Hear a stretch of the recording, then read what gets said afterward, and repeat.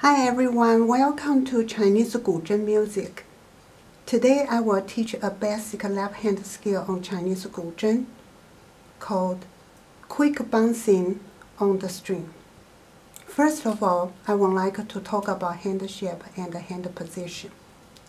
No matter if it is your right hand or left hand, the shape of the hand should be round as you hold a ball or an egg. All finger knuckles, especially the end finger knuckles of index, middle, and the ring fingers, should be round but not be bent. This is correct. This is wrong. This is correct. This is wrong. Three fingers, which means index, middle, and the ring fingers, stand up on one string with the fingertips, but not the nails or picks. The arm will open as wide as your shoulder and relax. Don't open the left elbow too wide or raise it up. Keep it relaxed, otherwise you will easily feel tired and eventually hurt your muscle and back. The movement of bouncing on the string is like you touch a very hot kettle of water. Your fingers and hand will not stay on the hot water, but come back immediately. Therefore, you quickly put down your left hand wrist, then come back to normal position, which is three fingers standing up on the strings again. Three fingers and the left hand don't leave the string into the air, but stay on the string. This is correct. This is wrong. Correct.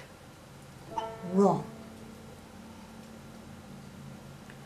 Bouncing the string skill includes two types of movement.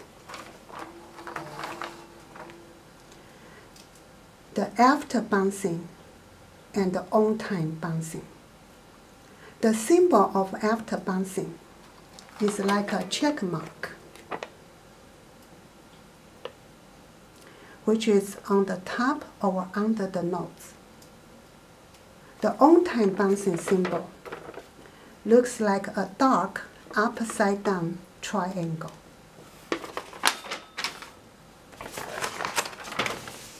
The after bouncing, like the name of your left hand, bounces after your right hand finger pluck the string.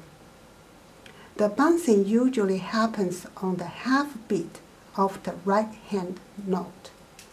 Now I'm going to demonstrate the after bouncing. Right hand pluck the string first, and then the left hand bounce.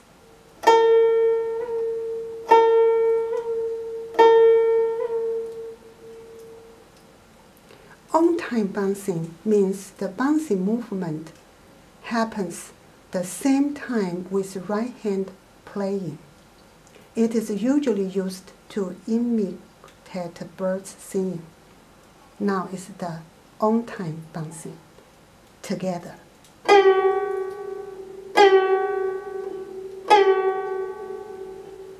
Now I will demonstrate the after bouncing again. The left hand bounce after the right hand play.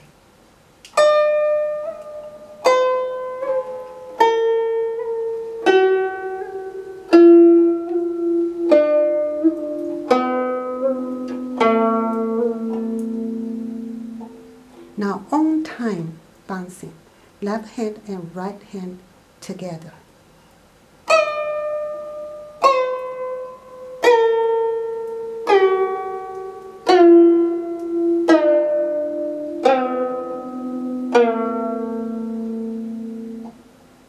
There is a song called 100 Birds Paying Homage to the Phoenix, perfectly demonstrates these two skills.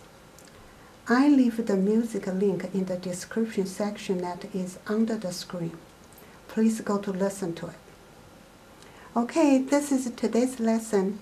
Thank you for watching. Happy holidays and see you next time. Bye.